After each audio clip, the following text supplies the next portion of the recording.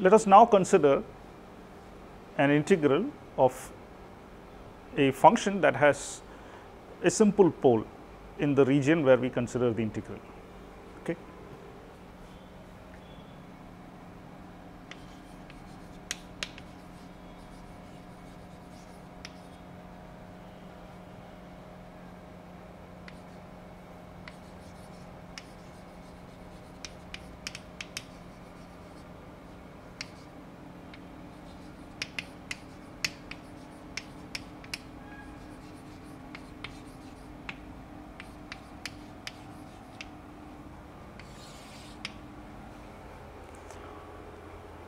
Let us consider a function f of z which is analytic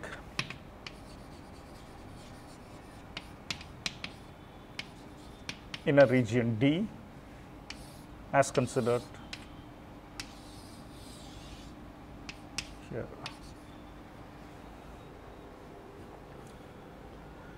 Let z0 z equal to z0 be a point in D.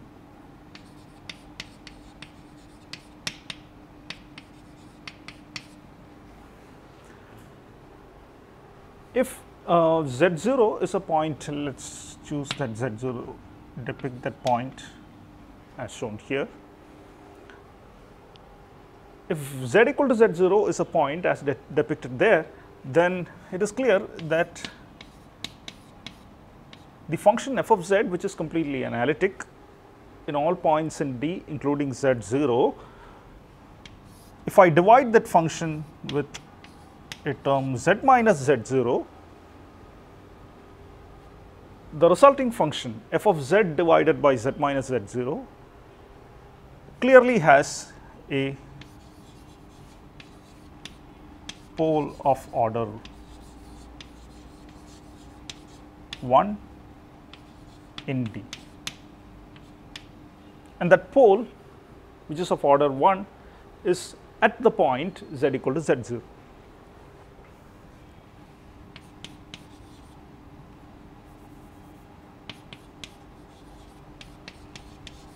The pole at z equal to z0, since that is of order 1, it is simpler to call it a simple pole.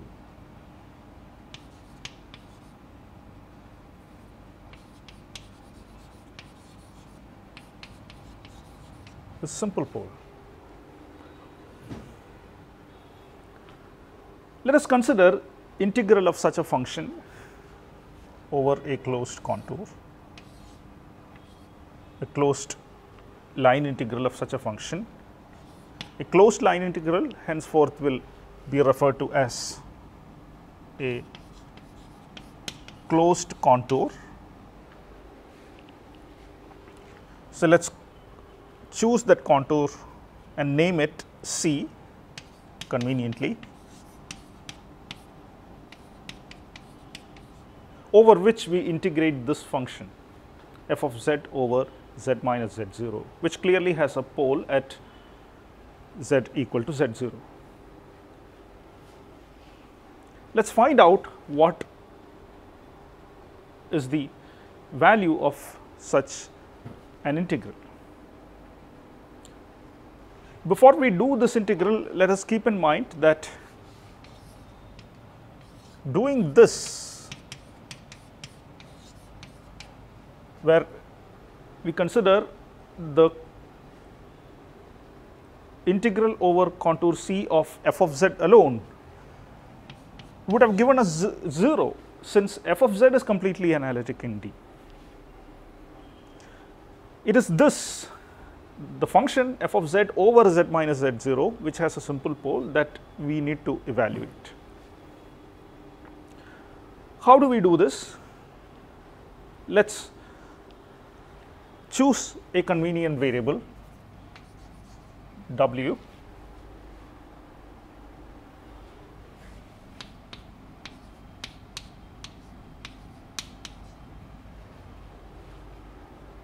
such that w is z minus z0.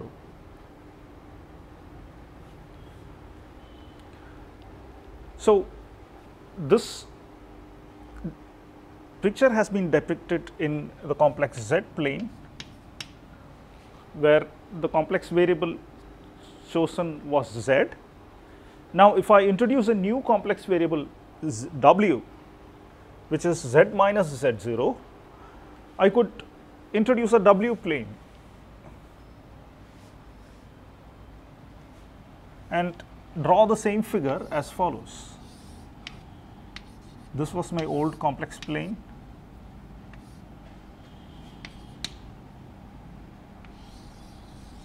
That was the region D, in which the point z0 existed.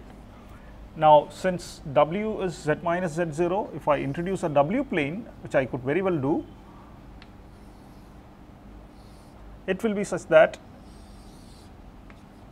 it could be chosen such that the w plane with its real axis chosen parallel to that of z and imaginary axis also chosen parallel to that of z, that will have its origin at point z equal to z0.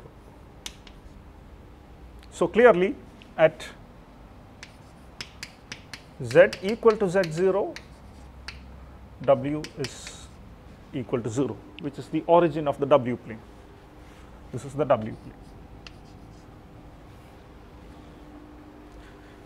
Now, I could try to write the same integral in terms of w. To do that, all I have to do is to write dz first, choosing w equal to z minus z0. It is clear that dw will be dz itself, since z0 is the same point, it is a constant, it does not change. Hence, dw must be the same as dz, and z itself can be written as w plus z0. We could write this integral over the closed contour C as f of z, which can be written as f of w plus z0 over z minus z0 is w, to dz is dw.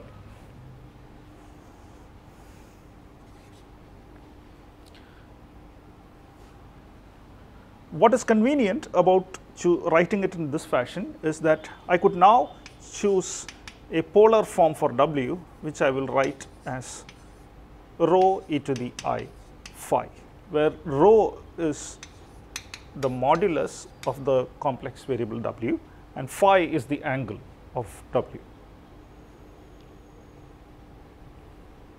Okay.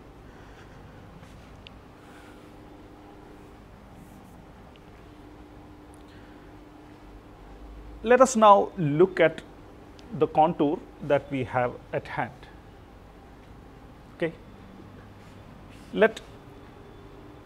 We have said that the contour that we consider C is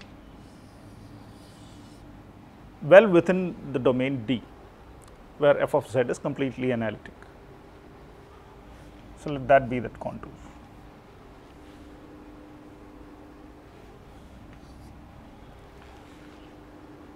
Now, I could draw the same contour in complex w plane as well. It would look like this.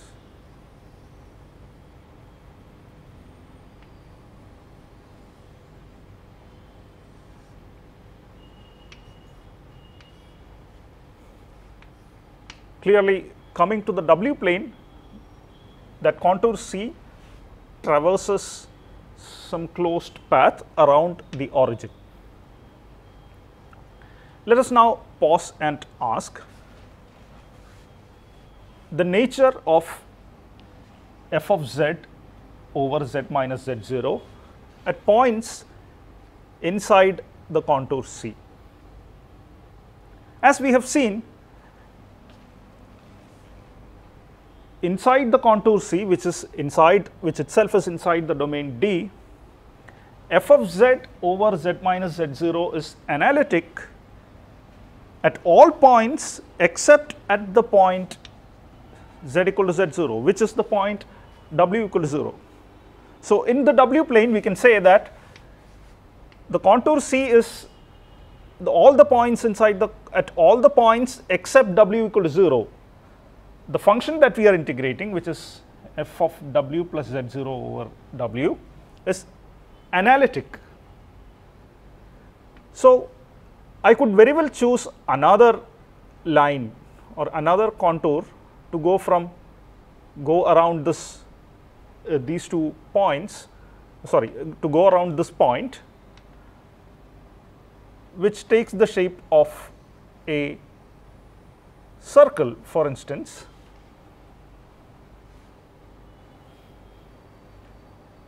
And I would see that, let's call that circle, let's term that circle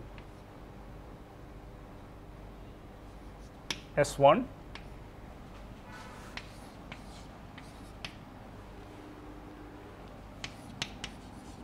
And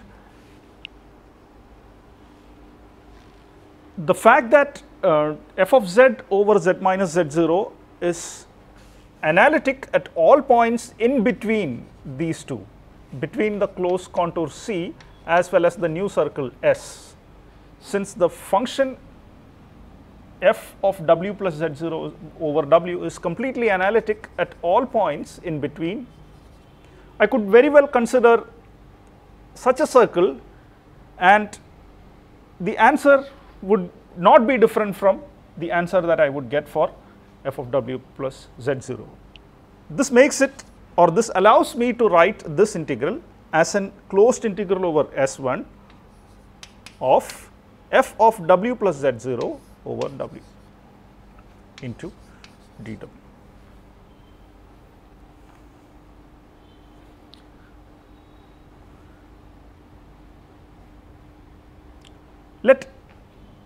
Let us choose that circle S1. Now, you see, I could continue doing this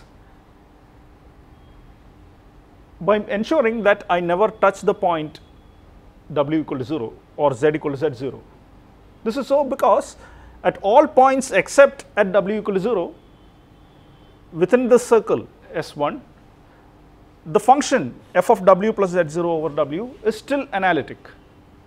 So, I could make the circle still smaller. Let us choose a very small circle, which I will call S epsilon, such that it goes around the point w equal to 0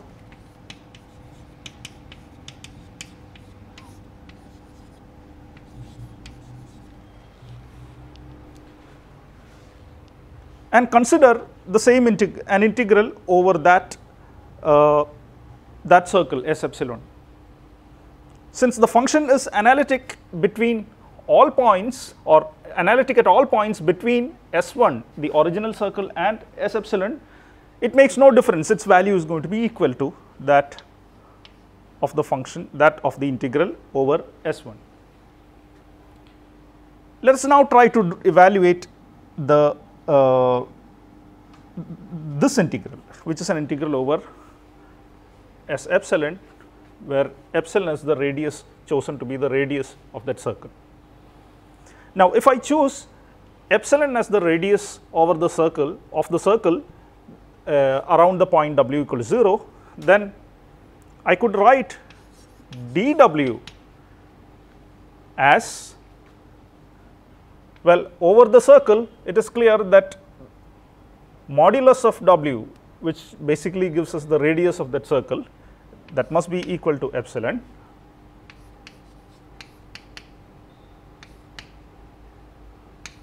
on S epsilon, on the circle epsilon. So, dw must be epsilon times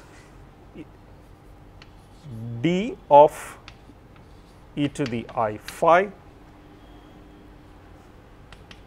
can be expressed easily as epsilon into e to the I phi into I into d phi.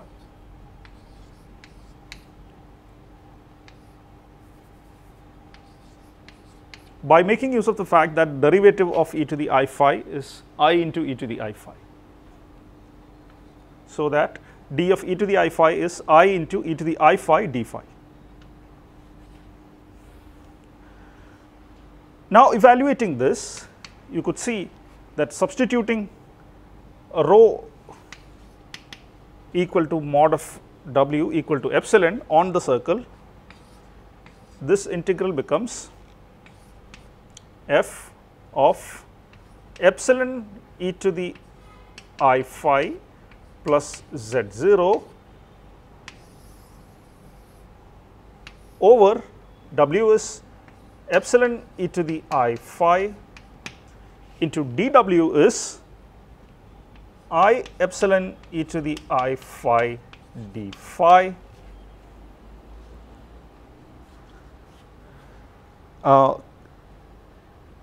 This integral becomes a much simpler integral by observing that these factors of epsilon e to the I phi cancels, an overall factor of I comes out to give us f of epsilon e to the I phi into z0 over, well, that is all, denominator has been cancelled away completely, into d phi into a factor of I, and that is what the value of this integral looks like over the circle S epsilon.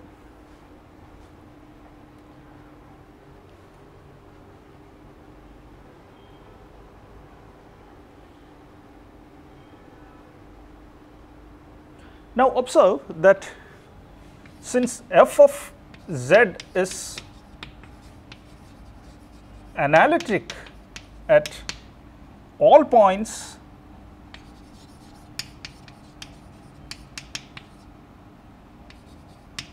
including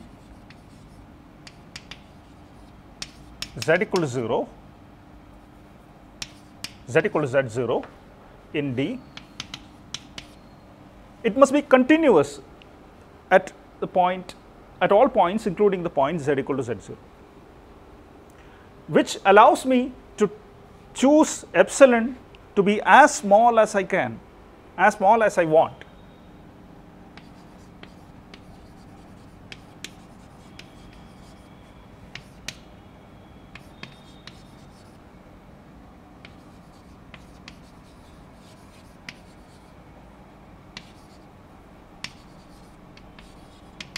We can choose epsilon to be as small as we like. It will give us the value of f at z0, that is it. Okay. And what is that value? If I choose, if I take limit epsilon tends to 0, that goes to I into integral of f of z0 at over d phi. Since f of z0 does not depend on d phi, it comes out of the integral, and the answer turns out to be, the answer to this turns out to be I into f of z0 into integral of d phi. Remember, this is an integral over the circle S epsilon of arbitrarily small radius.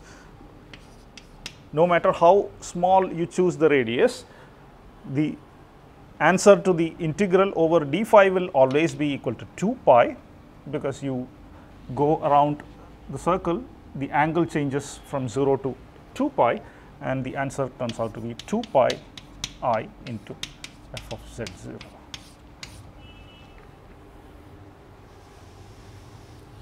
So, the answer to this integral comes out as 2 pi I over 2 pi I times f, the value of f at z equal to z0. So, the upshot of all this whole exercise is that if you have an integral of this type, which is of the form an analytic function f of z divided by z minus z0, then the answer to that will be 2 pi I times the value of that analytic part at z equal to z0. This value is often called the residue of the integral, residue at z equal to z0 of the integral. This value is called the residue of the integral at z equal to z0. So, we can say that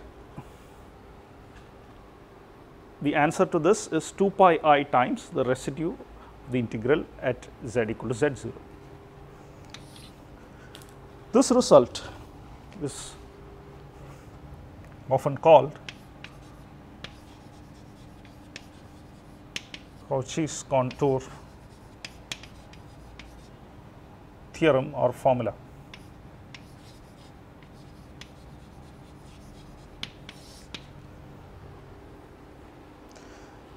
Observe that it automatically includes the fact that if this term were not 0, sorry, if this term were not present, if the, that is, if the integrand, the function being integrated, did not have any pole in it, then the answer would be 0.